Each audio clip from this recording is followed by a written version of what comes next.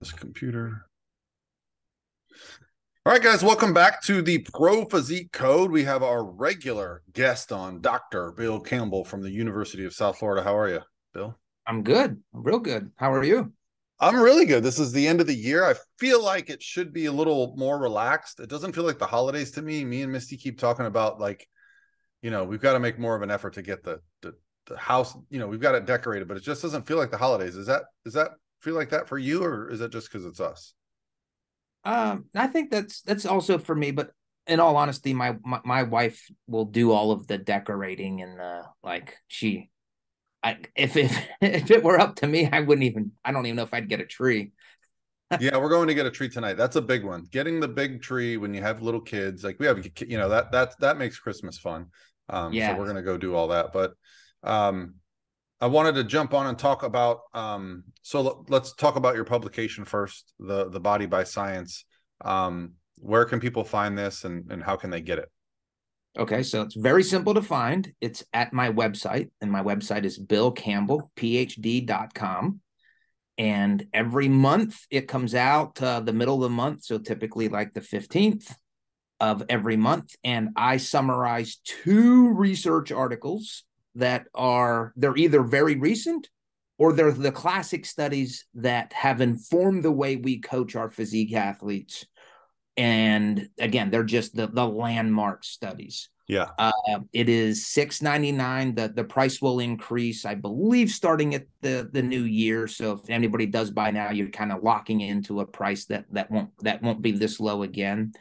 And I would say, if I didn't already make this clear, it's solely focused on building muscle and losing fat. So I don't really deviate from that formula. So if you're working with clients and their goals are weight loss or trying to shape their body, I don't think there's going to be yeah, a more relevant research review or application based research review. And then, as we talked before, I bring in experts like you to help apply the findings. So you also get expert level application or ideas on how you would take the research and work with your clients based on those findings.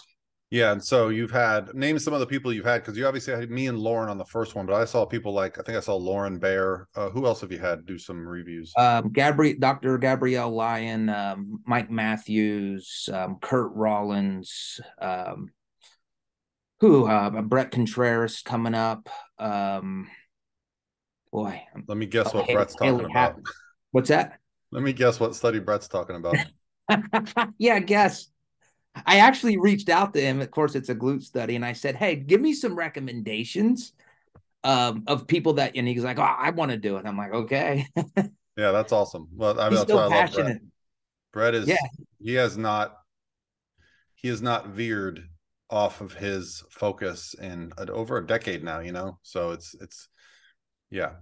Although it was very in vogue for a while for people to start talking about glute training, he wasn't doing it because it was in vogue. He was doing it before it was in vogue. So I'm actually going to be staying with Brett for an entire week in Vegas yes, for the Olympia. So he's excited. I haven't been to Vegas since 2020 happened, right? So I haven't, I used to go out there maybe 3-4 times a year for the shows, and it's been, more than 2 years. So it'll be good to get out there and, visit. Brett's always a good time to hang out with as well. Steven's going to stay with us too, Stephen Bogrand. So you should have him wow. do a review. He'd be a good one. So this study is interesting to me. So we're going to talk about the study of training a muscle either 2 or 3 times a week, right? So stimulating, getting some sessions in with a muscle multiple times per week. And you and I grew up in the era of you trained your legs 1 day a week. You weren't able to walk out of the gym. You were sore for 3 or 4 days, and you came back a week later and trained. And you did that with your chest, your back. I mean, I remember literally training until I couldn't touch my elbows. That was my like when I did chest day. If I could touch my elbows, I went back and trained more.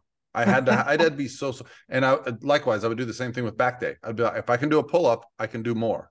Right. So, Yep. and then I think a lot of evidence came out that Lane Norton turned me on to. He was the first person that when I first started working with him, he's like, "Hey, we're going to train everything twice a week," and I was like, this is genius. I'll train back and chest together one day. I'm going to train, it was just a very clever split. It was his power hypertrophy split. Because I was training heavy, I was training with hypertrophy, I was training with multiple days per week. And it was like the first time you train in the gym, the first 6 months, that just nonstop progress. And I felt like that happened again. And of course I was eating right, and I was, training with this new philosophy. So I'm curious to see where this research goes. So if you want to just like talk about this study, how old it is, and who ran it and all that stuff. Yeah, so in this particular study, they compared 2 versus 3 days. Now, that's not suggesting that 2 or 3 is the best.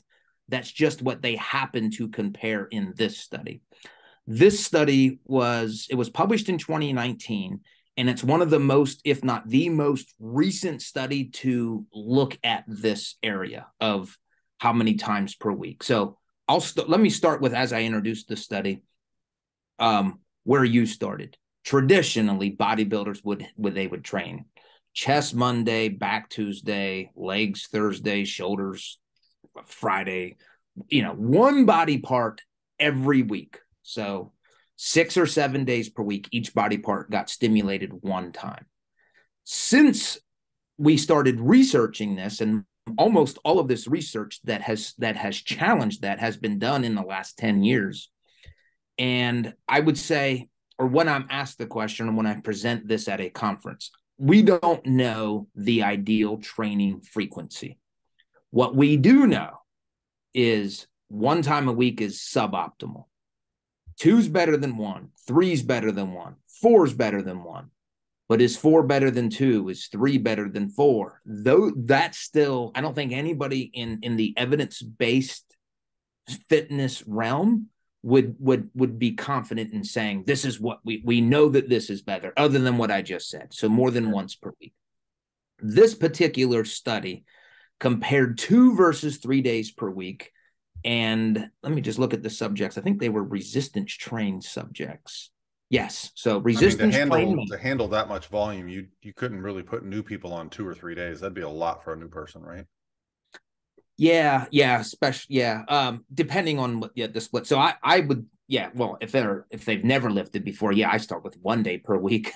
Otherwise, I'll start with like 2 days per week, full body, even sometimes, like very low volume.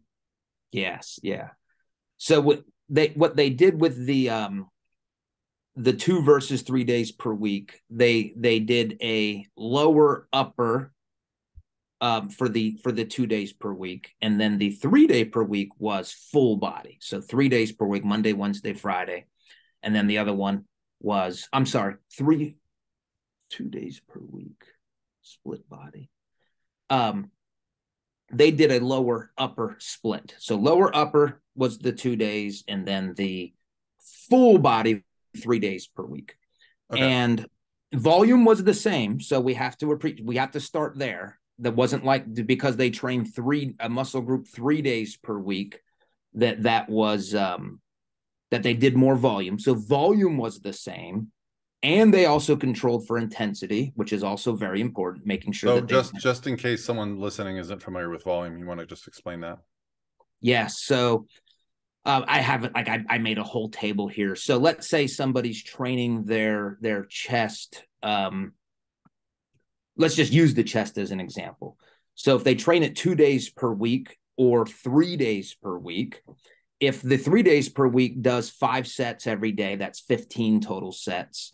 And if they only trained it for 5 sets on the 2 days per week, well, now that's only 10 total sets. So you would have 15 total sets versus only 10. And if you did a study like that at the end of the study, if one group did better, let's say the 3 group did better, was it because they trained it 3 times or because they did 5 more sets per week? You don't know.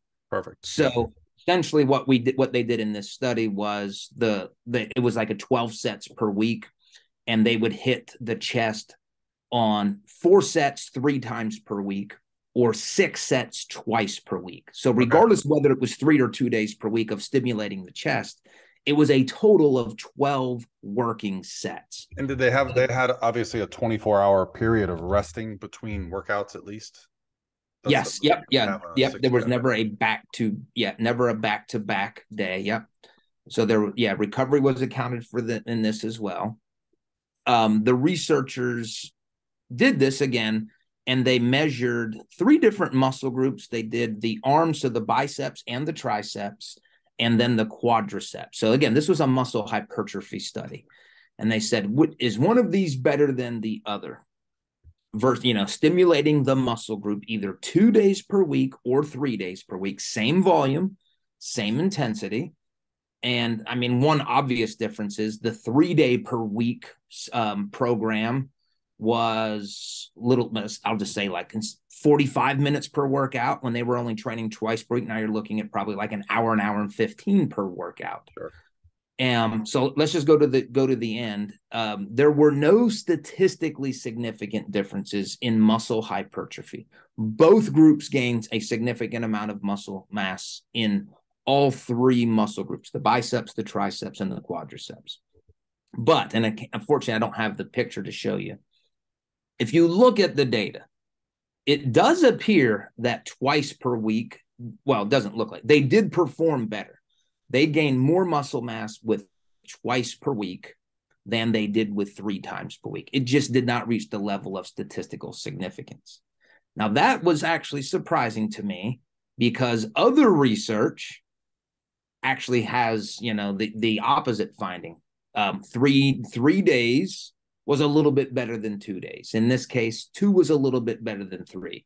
So you have to interpret this study in light of what we know, the totality of the evidence. And it kind of just made things more complicated because we don't know.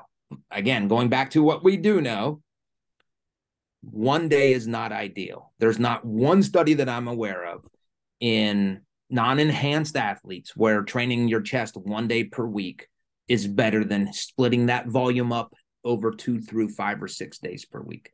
Sure. And I'll just add to the conversation. I've done 6 days per week. I've done whole body 6 days per week. In the last couple of years, I've done that kind of a split. And I really like that. I've got reasons to think that's a great idea. Sure. And when you said you made your switch, it was from 1 to 2 days per week? Yeah, mine would have been primarily like a bro split where it was either like a push-pull legs, day off, an arm day, and then a couple days off and start over, or it would have been just like an all-out back, an all-out chest. And what I always found, odd about those training splits is you are actually stimulating some muscle groups more than once a week, even though you're not trying to. So like if you're doing a chest day and a shoulder day, your shoulders are getting a lot more volume than just your chest is, right? And likewise, with back, you're also hitting your shoulders again. The rear delts are engaged in a lot of the pulling movements. So, and biceps and back. Yeah, and I heard a lot of people would say like, "Oh, like my physique isn't developing properly. I'm overpowering shoulders." I'm like, "Well, you're training them with more frequency.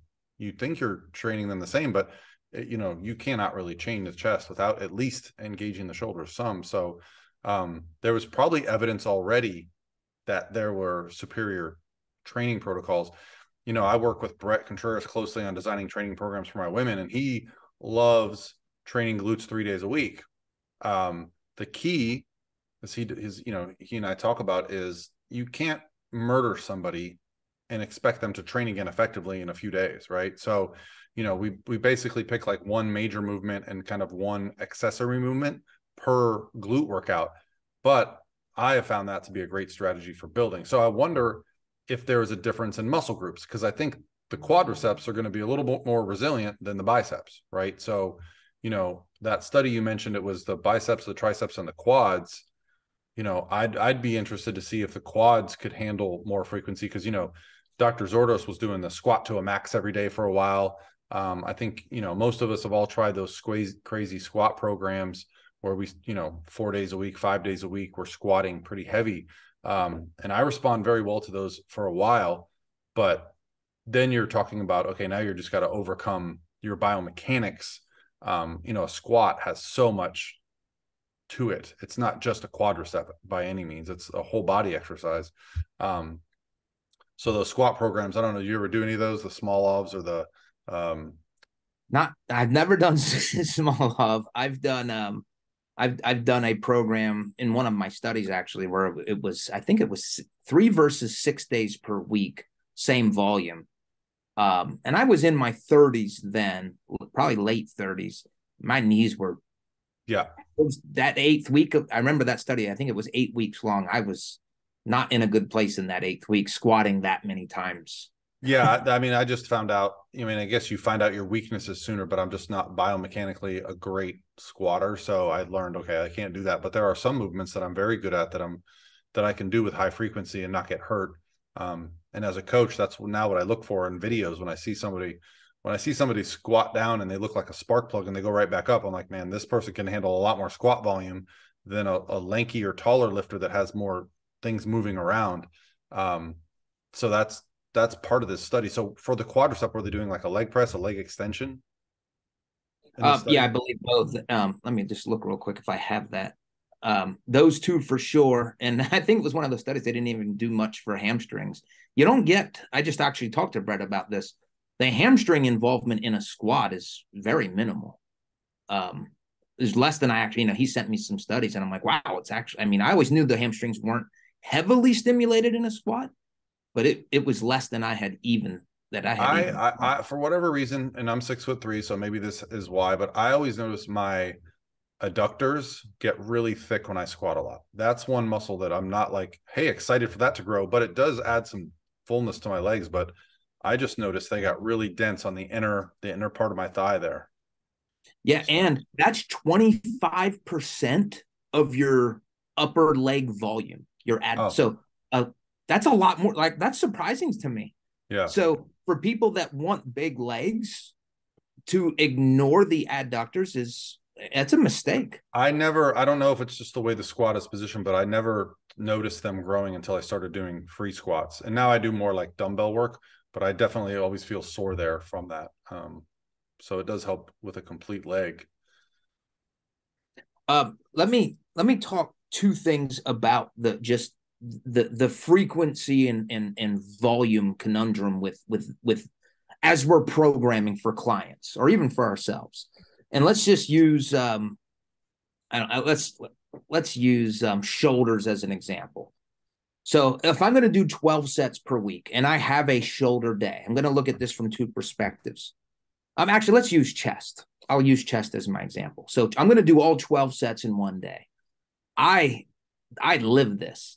By the time so I'm probably going to do 3 exercises of 4 sets each, or maybe 4 exercises of 3 sets each. So if I'm going to do all of my volume in one day, I'm trash by the end of the day.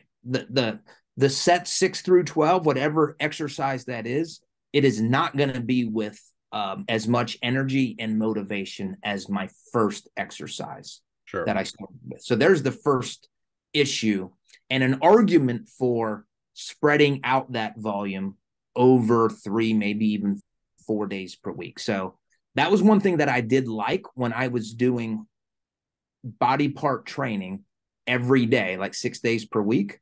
It would be like one exercise of basically 3 sets. But man, I was able to put a lot of energy into everything. Sure. So there's the first consideration. Just what is your energy level when you're going to combine all of this stuff? And I would even say that's an argument against 2 days per week for a body part. But I know that's a very common split, like an upper lower split. The other thing is, let's look at this physiologically. Let's assume that stimulating muscle protein synthesis in a given workout and in a given muscle it's the stimulus that we need to grow muscle. The question we have to ask then is, okay, I want to maximally stimulate the muscle in terms of muscle protein synthesis. The first set will stimulate it X amount. Then the second, maybe a little more. The third, a little bit more. But we do know that as you keep adding sets, the muscle protein synthesis response gets lower and lower and lower. So it's almost like you get the biggest bang for your buck in that very first working set. So if you're going to do 12 sets, how much extra benefit in terms of muscle protein synthesis stimulation are you getting on that muscle? I would suggest very little. And now you compound that with, not only am I not getting much of an added benefit, I'm having to wait 7 more days before I stimulate that muscle again. So I think intuitively, if you take a cellular approach to this and you look at muscle protein synthesis, splitting up a muscle group over 2, 3, 4 days per week, where you're getting the largest increases in muscle protein synthesis from the first few sets, makes more sense. And I would say, and here's what we don't have data that has looked at this over a year. They're always 8 weeks. This study that we're talking about was 8 weeks, sometimes 12.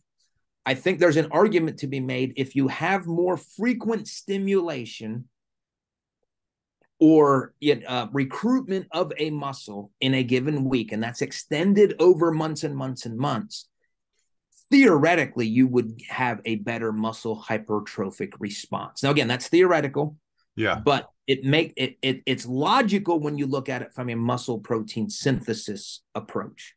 Yeah, I think so. The two schools of thought for what I'm thinking about are the two different athletes I work with. If you're working with a physique athlete and you tell them to do 1 or maybe 2 chest exercises, they're going to be like, but I'm not hitting all my chest because of all the divisions, right? So I think a lot of us focus on, okay, are we actually, especially, the chest is semi-complicated, but the back is very complicated, right? Like different angles are required. So you really would struggle, I think, to hit all the back muscles in 2 different exercises and kind of be done. The other would be a strength athlete who's performing a skill. And I certainly, when I was powerlifting, was doing 3 bench, 3 squat, sometimes 2 to 3 deadlift sessions per week. And I definitely noticed in those weeks, I got much more efficient at those movements, right? So, they just become like cruise control. You get good technique, good form, and you're able to perform slightly better, partly because your body is just remembering those motions so smoothly, right? So, and this is something that bodybuilders struggle with too, talking about form and technique, hitting all the muscles. So, they picked kind of like body parts for this study that were single movement body parts, right? There's not a lot of different ways to train the quad. You extend the foot, right? Like that's, same with the bicep and the tricep. You move the hand up and down, but with the chest and the shoulders and the back, you're talking about multi angles and multi these things. So that's where I think you get, how many times have you gone in the gym and done an upper chest, done a flat fly movement, a decline? You're trying to hit all that chest. So, what would your thoughts be on that? Would you divide the workouts, maybe do an upper chest day and a lower chest day, or would you think it would be better to do kind of an all over chest each of those 2 or 3 times? I personally, and again, there are people that specialize more in bodybuilding programming, but I would try to hit each muscle group that I'm prioritizing each workout. So that would be then 2 chest exercises. And like you said, the back gets a little crazy because you're talking traps, rhomboids, lats, erector, like it gets, that gets very dicey with the back. But yeah, so I would choose, and you're making a good point. A muscle will only grow if it's stimulated. Now it's also funny. I'm working on my January issue of Body by Science, and there's the study that I'm reviewing for January basically says if you try to change your workout up all the time, like from workout to workout, there's no benefit to that. Right. There's also no harm. So if people want to, manipulate their reps or manipulate their rest periods, there's no harm. But I do think some people program hop way too quickly, and I think that limits their progress. I like the idea of sticking with a core program for probably 4 to 6 week blocks and then changing up your program. Yep. And I change up my rep ranges quite often, actually. Like I get bored if I don't do that. Yeah, changing the order even sometimes is all I need to do. I'll use the same exercises, but instead of doing preacher curl last, I'll start with the preacher curl on a back day. And I'm like, wow, I didn't realize how weak my biceps were by the end of a back workout, right? So you Yes. can just kind of change things like minimally, and technically on paper it wouldn't look like much difference, but that keeps you excited. But I'm like you. I've been using, I mean, I'm training for 30 years now. That's a scary number. I'm still using the same movements that felt good 30 years ago now. I might find a new machine that's got a new kind of, angle or something that I really like, but outside of the barbell hip thrust, I don't think there's been an exercise invented that's new in the last few years. No, not that I'm aware of. And so let me just take us back to the consensus in the evidence-based space.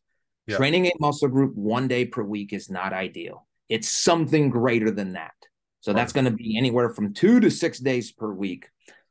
When I used to work with clients, now a lot of my clients were not like yours, where their job was to train. So these were professionals that, they worked a job. So I would plan their workouts around their lifestyle. I'm like, okay, how many days can you lift? And I would backtrack my programming into what fit their lifestyle so that they would be able to most easily adhere to the program that we created. And it was a team effort.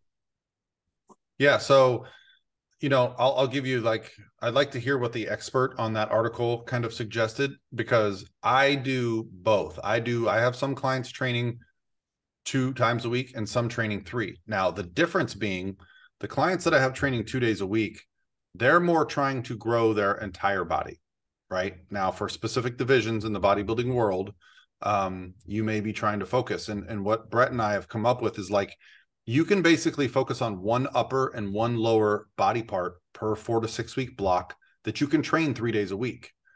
But if you try to train chest and shoulders and arms and glutes and quads and hamstrings 3 days a week each, you're not going to be able to recover from that volume. It's going to be too much.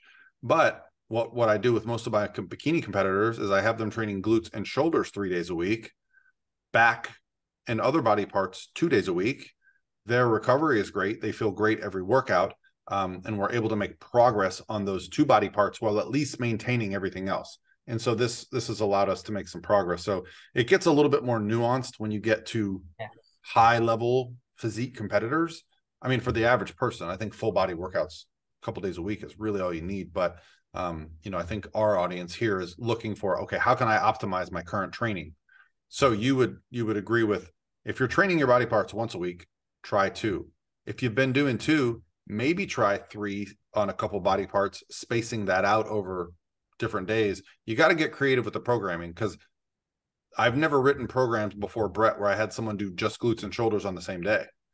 But it was essential for them to get those body parts trained over the course of the week 3 times each. There was really no other way to do it, unless I wanted them in the gym 6 or 7 days a week. And I try to keep them in the gym 5 days a week. So who was the expert on this? I'd love to hear what they did with this article. Mike Matthews. Oh, Mike. Okay. Muscle for Life. Yeah. Yeah. And I gotta refresh myself on, I think, and I was, my other expert here was Haley Babcock. I asked her to specifically take this from a beginner approach. So not relevant to your audience. And what did Mike say? Basically the same things that we're saying. Prioritize what's important to you. So if you, just like what you're saying, and what I appreciate what you said, we always hear this term sports specific training. And usually we're thinking of soccer, baseball, where you're training specific to the sport. Well, your athletes, they're elite level bodybuilders, physique athletes. So you're training them specific to how they're going to be judged on stage. Yeah. So he made that point. Prioritize a muscle group, and then kind of what you just mentioned that you and Brett do with shoulders, glutes, and then work your volume in days per week on lifestyle, flexibility, all of that stuff. So that was kind of his approach. He also said something that we didn't talk about. Well, we kind of touched on it. You can say that you do X amount of volume, but again, if your intensity is just horrible when you're doing that and you're just not engaged, if your workout's approaching 2 hours, 2.5 hours. Wow. Yeah. What is that looking like in the last third of that workout? No, So again, I'm if I can't get you in and out of the gym in an hour, that's too much, right? Maybe on some lower body days where we're training a little heavier and you need a little rest between sets, it could go a little longer. But for the most part, I want to keep it under an hour, keep you fresh, and because there's other things we're doing. We're not training for the Olympics here. yep. Yeah, so I'm sure Michael So Phelps, has some cranny, during the Olympic training, he's in the pool for 12 hours, 10 hours, yeah, whatever it was for a short period of time, and he can do that because he is Michael Phelps. But, physique athletes have jobs, they're moms, so it's got to be reasonable. yep. And the other thing he said, which is kind of like my other expert, beginners 1 to 2 days per week. The more advanced you get, the more that you're probably going to increase your volume, and you're going to be forced to have an elevated frequency to accommodate that volume. So yeah. The most advanced people that I've trained with, and I would put like Lane Norton in there, I'd put Doug Miller in there, my buddy Ron Parmenter, the guys that have been training for 20 plus years at incredibly high intensities that are incredibly strong, their training volume for them to make progress is so high that they have to train a very high volume per session. And then as soon as they can repeat that body part, they do that. And especially Lane now, he's focused on powerlifting a lot. But when you train with people at that caliber, you might see something on the internet, but trust me, when you get in a gym with them and get in a setting with them, when that set starts, they are mentally at war with that weight until the set is over. There's no talking, there's no looking around. It's go do your set, get ready for your next set. And it's just a different mentality. It's not a social thing. And seeing that and training that, the next time you train, you get mentally prepared for a set differently. So I think, when we're talking about studies on working out, and there's probably in these studies, there's people in the room writing things down. And I did a study for you guys at USF where they looked at my leg strength before and after contest prep. I don't know if you remember that. Yeah, our case series study. Yep. So they did a leg extension before prep and then after prep or I think it was maybe 3 times, maybe before prep, at the end of prep, and then a follow-up. Yeah, I think another 8 weeks later. I think that's they were actually yelling at me. Let's go, lock it out. You can do 2 more. Let's go all the way. And I found man, I set a PR on leg extensions because I had the lab people there. And I'm like, okay, so this is why studies can be different, because if you just tell someone to go do a couple reps there and just see what they do, I probably would have got half the reps with half the weight. But because I knew in my mind they were going to be there yelling at me for those training weeks, I was like, I got to be prepared for when we go back for this follow-up. I don't want to look like a little bitch in there, right? So there's so much nuance to training that two people can look at something and get completely different results just based on their focus and intensity in the gym, and learning how to flip that switch. So that, I don't know, that would be interesting. Has there ever been a study where they just did a softly guided program and a, almost like a military, like someone pushing you like a personal trainer would or a really good coach would in the gym? That would be interesting to me, because, it did change my physique forever when I started training with people of that caliber. I thought I trained hard, and then I went and did squats with Lane. I'm like, what the hell? This guy, I thought he was going to fail his first rep and he did 10, right? Whereas the first time I hit a sticking point, the set's over. He's like, no, you got 5 more. I was like, what? So you learn to go through these barriers a little bit. So yeah. Yeah, the thing with when you're measuring strength or strength endurance, researchers will typically, they want to have maximal exertion. So that's why you have the yelling, the encouraging. For these muscle hypertrophy studies, I don't think anybody would ever do that for the entire workout. It's just, yes. And what we've done better in the research profession is we make people train close to failure now. And that is Yeah. now, that's standardized. Years ago, you wouldn't do that. And the results were much harder to predict because some people would push it further than others. Yeah. Yeah. I mean, that's the thing with training. There's so much nuance to it. It's not just like, oh, is this program better than this? And it might be for some people and not for others. I mean, I've also seen some athletes have just incredible ability to recover from a training session, whereas some athletes, it'll take them a couple more days, right? So there is a genetic component to building muscle. That's I always think about it like dog breeds, right? A poodle and a pit bull are both dogs, but in the dog world, the poodle must think the pit bull's on steroids. He must look at that dog and go, how are we the same? Right. And it's the same with people. There's some people you just see them and you go, how is that? How am I the same species as that? There's just, their muscles are bigger or bubblier. And I'm sure all it takes is one or two people to get in a study like this to just completely throw off if you got a genetically elite person that hasn't really trained a whole lot, start training them twice a week, you might see something crazy.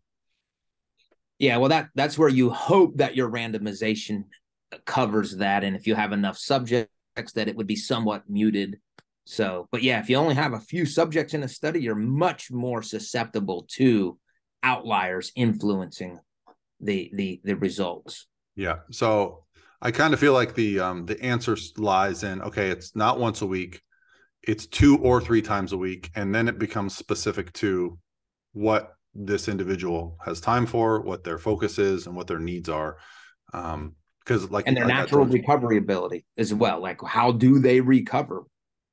Yeah, and actually that's another interesting topic. And I don't know if you guys are doing any of your review on that, but some of my clients have started wearing Oura rings, measuring their heart rate variability, their body temperature, their resting heart rate, which are all, you can use those to kind of divulge if someone is overtrained or, fatigued. So some of those scores have been helpful. Have you guys done, is there any research in that stuff yet? None from my own personal lab. The limited research that I'm aware of doesn't give a lot of validity to the data that it's giving. But knowing, admittedly, I'm not an expert in that. Yeah. I just would, I guess I would phrase it. Here's how it's been explained to me by somebody who has done some work in those areas. You get up in the morning and you look at your data from whatever device you're using, and it says, you're going to have a crappy day. So now you do. Whereas when they blind it and you don't know what your data was, you might have had a great workout because you didn't know that you were supposed to have a crappy day. So it's, yeah, you do have to be careful about, the self-fulfilling prophecy. So you're saying the Oura ring can become like a horoscope. Yeah, and I don't want to call out the Oura ring. I'm saying a lot of the heart rate variability devices that base recovery on that measure, they are, at least at this point in time, a little lacking in validity. So yeah, again, revolving your training life around that data, you could be shortchanging yourself or so I'll be honest, I've never worn one. I haven't. And my training variability from day to day, and this is what I advise my clients to do, is when you get in the gym and start moving, if it feels good, hey, good day to push it, right? And if you get in there and you pick up a 10-pound dumbbell and it feels like 45 pounds, today's probably a good day to go a little lighter, a little more time under tension, and not focus so much on pushing heavier weights. And that's kind of the motto that I've used, is almost like a self-regulated auto-regulation, model. That's exactly what it is. And I do something similar.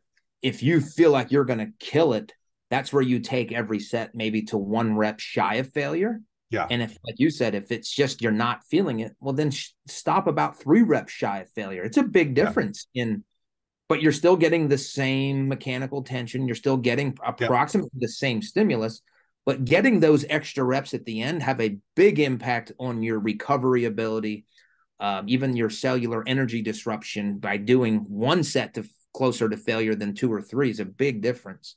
Yeah. And sometimes that's one of the things that's hard to impair on an athlete that you're coaching, is like, it's not a successful workout just because you're drenched in sweat and you can't move afterwards. I think that's sometimes the moniker of the person that goes to the gym for an hour is like, I just have to go all out for an hour every day. And, that's not necessarily the best way to make progress. But I feel like they like to punish, it's just, yeah. And just one other thing, it's happened to me, and it happens to most people that I know. You feel like crap and you go into your workout and it ends up being like an amazing workout. It's weird. So yeah, I've talked about that a few times, how I'll get to the gym and find out that it's a weird day and they're closing in 30 minutes. And I'm like, man, I only got 30 minutes. All right, I guess I'll just do something completely different. And it's amazing. And I'm like, man, that was a great 30 minutes because I knew I only had 30 minutes versus when I go in the gym in the middle of the day and I got all the time in the world. And I'm just kind of lollygagging sometimes. So yeah, just changing one of those little variables can be great. Awesome. So let's plan to reconvene maybe in another month, another episodes, another issues coming out. And, I'll send you the December issue. I can tell you now it's going to be on glutes, and it's going to be full squat versus half squat. So there was a pretty famous study. Which one would develop? Is there a difference in developing glute hypertrophy? Okay. And then the other one was on sleep deprivation and body fat gain, particularly abdominal fat. So when you say half squat, there's two ways to do a half squat. Is it all the way to the bottom and then halfway up, or is it halfway down? Oh, halfway down. So a 90-degree-ish versus ass to the grass. All the, Yeah, I mean, just off the top of my head, I feel like stopping at 90 degrees keeps a lot of the focus on the quads, but no, I'd be interested. Yeah, well, I'll show you this. I'll show you the study. And what's funny about that, I had my opinion, and then Brett, as the expert, had a different take on it. So okay. And who am I to argue? Who am I to argue with him, right? I mean, that guy's looked at training glutes 6 ways from Sunday. He's just still coming up with ideas. Every now and then I go on his Instagram, I'm like, oh, that's a great idea, And he's always trying to give people credit that, because he's like, I don't know if I invented this, but I've never seen anyone do it. So let me know if you've seen someone do it. So he's just always got his eyes and ears open in the gym, creating equipment. Yeah, he's a modern day like fitness inventor. So yeah, and he earns that. I mean, you don't think of the invention ideas unless you're in the trenches thinking, oh wow, this is what we need. Like that's what I appreciate about him. Yeah. No, and that's why, Brett's a grinder. Like he's still, you call him today, he's in the gym with somebody testing out a new piece of equipment or, trying to help somebody set a PR. We're actually going to be training in his garage when we go out for the Olympia. We'll just be away from everybody. We'll have the competitors there, so it won't be so like hectic. So yeah, I'm excited. I'm excited to see what he has to say in your article. So if you guys are interested in coaching and learning about this stuff, I mean, these are the, Bill and Lane and, obviously Brett and Mike Zoros. These are the people that kind of formed my early career. They were, we were going to these seminars and you guys were doing all your presentations. And now we got now we've got your Body by Science issues coming out every month that are just, and I like that it's 2 and it's not overwhelming. And I love that you have somebody, it's not just you talking about the research, it's you talking to somebody that's doing the work in the field as well, going, well, you've seen this research. What are your thoughts on it? How would you apply it? Or how maybe you don't apply it. Maybe the research is crap compared to what you've seen anecdotally. Right. And that's just as important though, because not every research finding has practical relevance. Yeah. And I mean, honestly, how many people actually go through the trouble of reading the research to see how the study was done? Because sometimes you start reading through it and you go, that doesn't sound like it would work at all. Why would they do it that way? Right. So, I mean, there's limitations in research. There's not limitations in anecdote. Right. So, you got to get this research approved by a review board. And, sometimes it's, well, I don't have to tell you, but, I saw Lauren going through the struggles of getting her study done when she was in school. And it's just not, everyone wants there to be a bunch of research, but it's not easy to do research. No, not at all. Yeah. So that's why I don't do research. That's why I leave it up to Brad Schoenfeld. That guy does like 4 studies a day, I feel like. Well, he's the He's the Brett of the research world. He just loves research. Yeah. But so. a lot of your listeners don't know this. You have supported my research financially in the past, and hopefully again in the future. I'll ask you again in the future. So yes, you're not in the lab, but your hard work has contributed to what we found. So you mentioned earlier that case series study in bodybuilders, what happens after the show. Yeah. You helped fund some of that. So thank you. And again, yeah, no, and I want to continue doing that. And I intend, I don't know if it'll ever happen, but I've seen, I think you and I have talked about, I've seen and done some things with my clients that I just know to be true.